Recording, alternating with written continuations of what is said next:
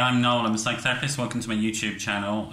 Do subscribe while you're here. If you're watching this on my website, enter your details in the blue link above, the email form list. And I'll send these vlogs, these videos to you on a regular basis. Short video this morning about being happy and living without drama in your life. It's all possible.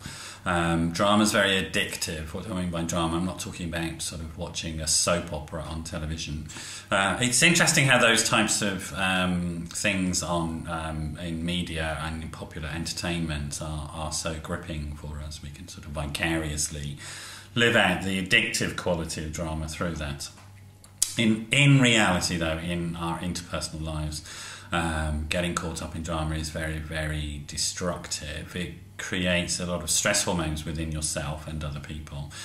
So it's more likely to get you acting out in ways that are unhealthy, using drink or drugs or food to sort of self-medicate some of the difficult feelings, and also get you behaving in ways that you then become ashamed of yourself as you try to repair sort of situations that are essentially irreparable. So how can you avoid drama? How can you get happy? I think avoiding drama, not stepping into it, not creating it yourself, and being happy. So avoiding drama and being happy are synonyms, really. They're sort of almost the same thing. Drama creates so much unhappiness. So here's a few thoughts about that. First of all, check that you're not the source of the drama. So are you listening to rumours about people, and are you buying into those rumours? Don't do that. It's pretty simple. You know, if somebody's inviting you into a conversation which is talking about somebody else and you weren't there, part of the situation, my advice, step out of the conversation with that person. Don't buy into it. Even listening to those conversations sometimes makes it seem like you're accepting that person's point of view. So if you can gently and kindly and politely excuse yourself from the conversation, that's fine. If the person doesn't get the message and they send you texts and stuff like that, you may need to be more assertive in setting a boundary and explaining to the person that you don't engage in gossip, that you're not really interested in that. And I would suggest you do that fairly rigorously, really. So avoid that grapevine, avoid the gossip, making no assumptions about people, places or things, you know, just getting the facts straight. If you don't know the facts of the situation, then you don't know. That's it. If you then go on to make up a story about it, that's all it is. It's a story that you're making up in your head.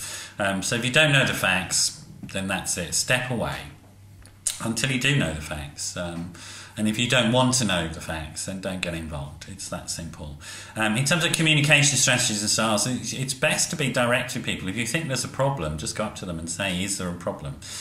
This is my perspective, what's your perspective? The only caveat on this is that if you're dealing with somebody who's a generator of drama, what we call a drama queen, or some people call a drama queen, sort of a toxic type situation, somebody who actually doesn't want to hear your perspective or has an emotional attachment to creating chaos around them because that's how they live.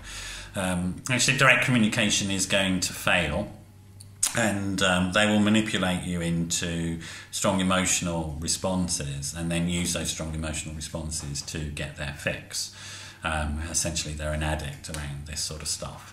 In that sort of situation, if you can identify those types of people, the sort of addicts in drama and the narcissists and the manipulators and controllers, the people who generate strong emotional responses around them, love or hate, you know, they're quite extreme. People are quite extreme in their relationships to them.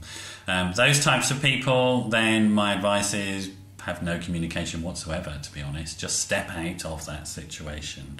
You're wasting your time really trying to be direct and open with somebody who's in that sort of situation in their life. And like I say, the way they thrive is to create strong feelings in the people around them, and then they manipulate those feelings. They may not be doing that consciously, but it's what's happening.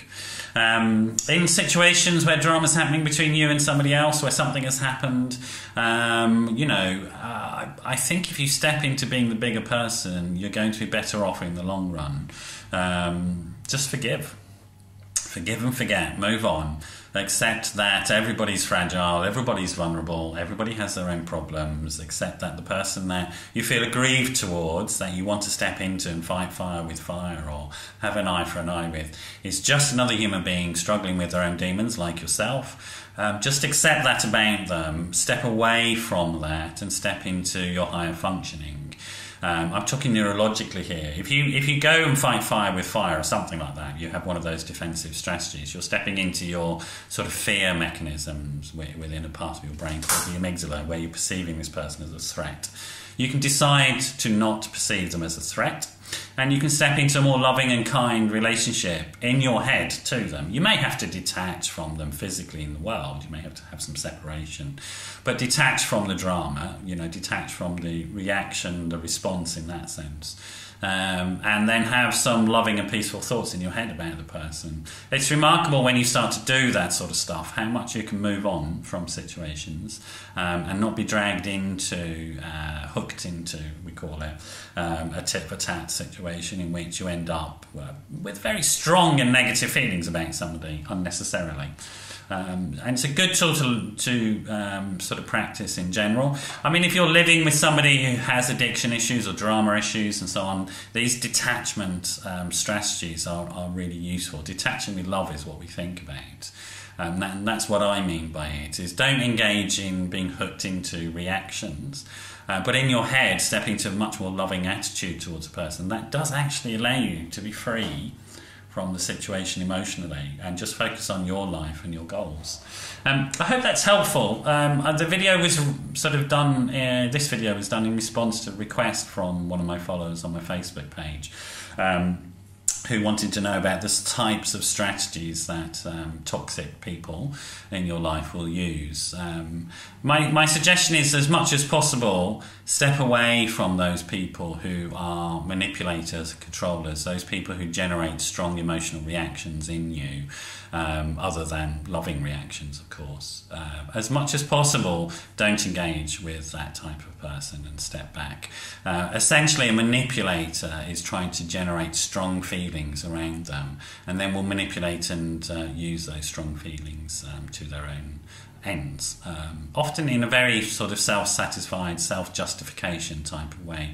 You're never going to get an apology from that type of person. Don't bother until they reach a point in their life where they decide that they've done something wrong. It's a waste of your breath to try and convince them that they've done something wrong. So detach, get into a loving attitude in your head.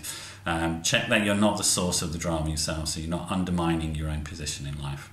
Hope that's useful. Hope to see you again another time. Thanks for dropping by this morning. Bye-bye.